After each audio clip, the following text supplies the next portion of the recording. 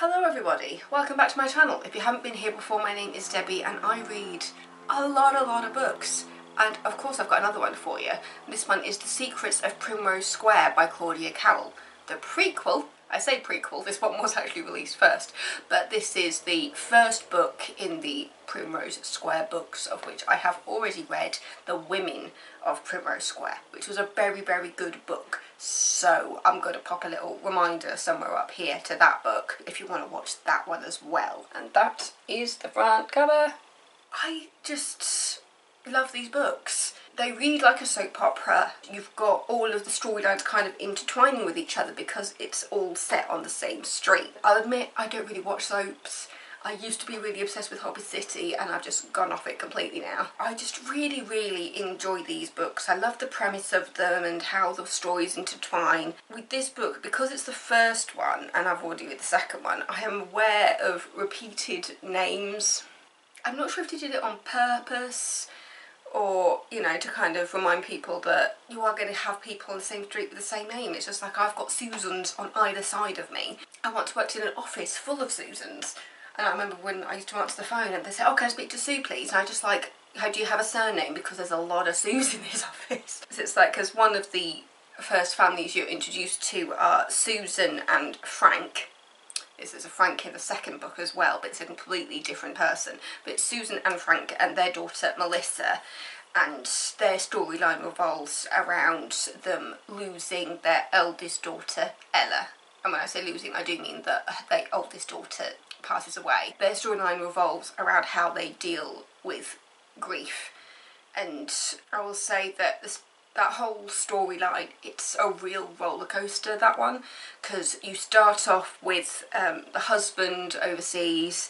You've got Susan, the mother, in a downward spiral of depression and drug addiction. And then you've got the youngest daughter, Melissa, who is essentially looking after herself as like an 11-year-old.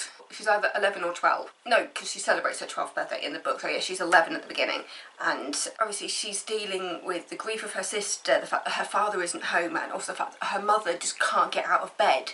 So at the beginning it was coming across as a bit of a child abuse storyline. Editing Debbie here, just to clarify, now I've watched this back I realise the words I should have used in this context was neglect and not abuse. So going forward, if you hear the word abuse in regards to the storyline, I am talking about neglect, just to clarify.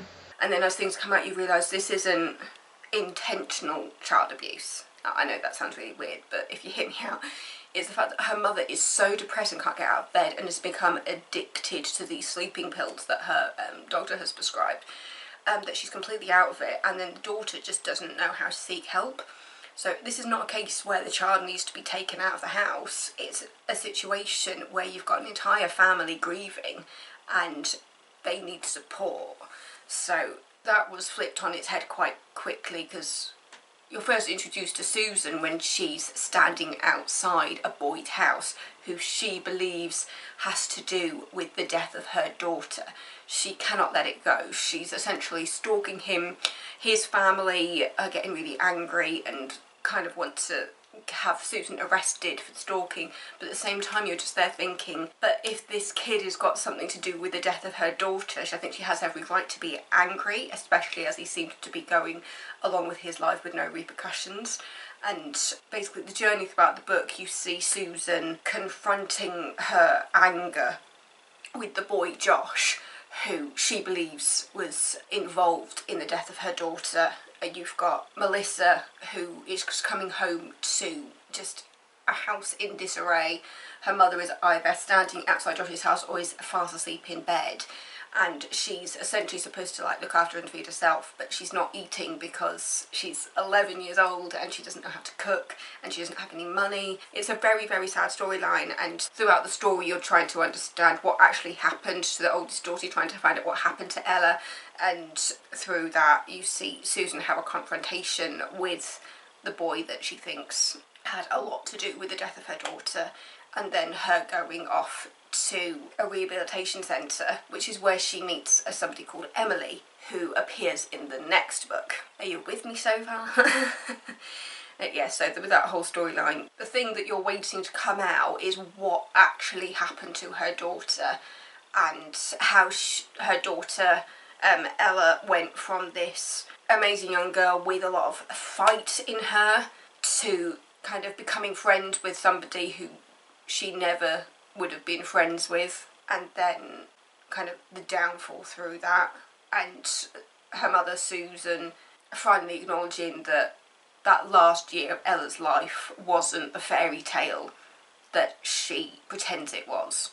And you realise that whole last year of Ella's life, everything just went to shit, basically. Through Susan's chapters, you're finding out little bits of what actually happened, and you see kind of like letters that Susan writes to Ella, kind of remembering her perfect daughter with little, like, droplets of what actually was going on. And you get chapters from Melissa at the beginning, kind of talking about what it's like and being at home with a father that's overseas who had no idea what's going on, her mother who was falling into this sleeping pill addiction, just dealing with the grief of everything that's happened. You've also got the storyline of Jane, who is a neighbour on Primrose Square, who is a widow, and kind of her relationship with her son. I'll admit there's certain parts of that storyline at the beginning of it, because she starts a relationship online with a man in Florida.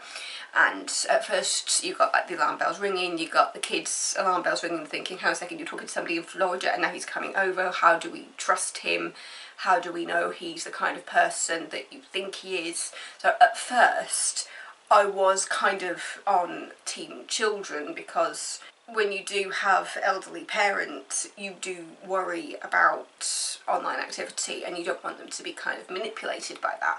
But then as that storyline comes out, you realise that Jane and her Floridian friend might actually be endgame, and that you realise that the son is more concerned with the money side of things than his mother's actual happiness. And her son's wife is an estate agent, which brings us into Nancy's storyline. Nancy has come from London to direct a show in Dublin. It's all set in Ireland, by the way. Something that's happened in the theatre world in London, in the West End, where her name is started to be part of like some salacious rumours, and she's trying to escape that, so she travels to Ireland to direct a show at the National Theatre. So she's using this as kind of a fresh start, so she can escape all the rumours and everything that's happening around her in London, and she can have a fresh start with a director she's always wanted to work with. And through that storyline you see kind of a budding romance with her landlord, because after taking quite a long time to... Sorry, I'm distracted by the bees. You remember this time last year? There was bees outside my window, and they're back. And also, yeah, I definitely have a bee's nest outside my window. We need to get that sorted, because that's been going on for like a year. But yes, so after quite a long time of trying to find somewhere to live, Nancy comes across this beautiful house which is on Primrose Square, which is like not far a walk from the theatre that she's working at. And it seems like a dream come true, basically, for her. God, that was a massive bee! But yeah, so Nancy finds this amazing house on Primrose Square, which has had nobody living in it for absolutely ages, and she finds it on kind of like an Airbnb type website, and so she uses the site to rent the house. It's a beautiful grand house. There's pictures on the wall of who she assumes is her landlord, who is quite a young man by the name of Sam. And she starts kind of a relationship with Sam via text message. He's like on the other side of the world, and so they're texting, they're kind of flirting a bit, and through that storyline it kind of comes out that her landlord isn't exactly who he says he is, and you start to get a little bit more information about what happened in London to make her want to cross the pond to take the job in Ireland. So even though this is like a dream come true for her, at the same time it's also an escape from stuff that she does not want to confront in London. But then she realises, because the director that she's working with is sometimes called, well, his nickname is Rumpelstiltskin, and like English is his second language, sometimes he gets a bit frustrated when he can't be understood, and Nancy just has a way with him. The cast have kind of struggled with this director. Nancy comes in as this assistant director and realises that she has a way with him and that she can help to kind of translate his vision. And I'll admit, as kind of like a theatre nerd, you know this, you know, I've done theatre reviews, you know, I've gone to New York and seen shows on Broadway and stuff, you know I love the theatre. So having this theatre storyline in this book was just a lovely surprise, and I absolutely loved it because it talks about kind of like the rehearsal process. You see Nancy's friendship with the young Melissa, and Melissa being so interested in kind of the theatre world, and so Nancy has that quite friendship with the young girl, and she brings Melissa to the theatre when she can to kind of show how everything works, and it's just such a lovely relationship that you see there between Nancy and the young girl, as you realise that Nancy is kind of becoming almost like a surrogate sister to Melissa. After the grief, Melissa sees just Nancy as just this lovely, cool girl who has a really cool job. And I think by the end of the book they kind of refer to each other as sisters anyway, even though Melissa's obviously like a teenager at the end of the book, and Nancy is kind of like, I don't think they've specified exactly how old she is, but you get the idea that she's maybe probably roughly the same age as me, probably kind of like early 30s, like late 20s, early 30s. It's just a really, really lovely book. Yeah, I definitely say the darkest storyline here is the Ella storyline, where you're finding out what happened to her and what happened to her in that final year. I will say that in that storyline there is talk about drug addiction, as I've already mentioned, and anorexia, so just be prepared for that. On the surface it just looks like a chick flick, but it's not. It's more than that. As I said, it does read like a soap opera. Even though in this case all the point of views are women, it doesn't feel like a girly book. Does that make sense? I think the only man in the book that you actually get a chapter from is Jane's son. I think you need that point of view to understand where his head is at in regards to his mother's new relationship and his own life falling apart, and why he's so focused on the money side of things. Because the son is basically, he's in debt and he got in bad with some loan sharks, and through that storyline you realise that, as well as being concerned that this guy from Florida is just a hack and he's just coming over just to kind of manipulate his mum, you've also got the fact that he himself is having money problems. And it's when you look at the relationship between the son and our Grand Floridian, it's just such a nice storyline, just seeing the relationship between two men in kind of a father-son kind of way, even though they aren't actually father and son. It's just a really, really nice storyline. But yeah, if anybody wants to kind of count how many times I say nice in this video, pop it in the comments, because I certainly am not going to count. Yeah. The Secrets of Primrose Square. So again, that is the book cover, and it is 416 pages. It is a long one. It's in contemporary fiction, family sagas and romance. Target audience adult. I'd definitely say it's definitely kind of on a older teenager. I think because of the storyline regarding Susan, Melissa and Ella, I think it would be one that parents would want to supervise, just because it would definitely spark off a conversation. I'll say that. But yeah. Again, I forgot to read you the blurb. I think I did this last time. Here is the blurb for you. So many stories hidden behind closed doors. It's late at night and the rain is pouring down on the Dublin city streets. A mother is grieving for her dead child. She stands silently outside the home of the teenage boy she believes responsible. She watches. In a kitchen on the same square, a girl waits anxiously for her mum to come home. She knows exactly where she is, but she knows she cannot reach her. A few doors down, and a widow sits alone in her room. She has just delivered a bombshell to her family during dinner, and her life is about to change forever. And an aspiring theatre director has just moved into a flat across the street.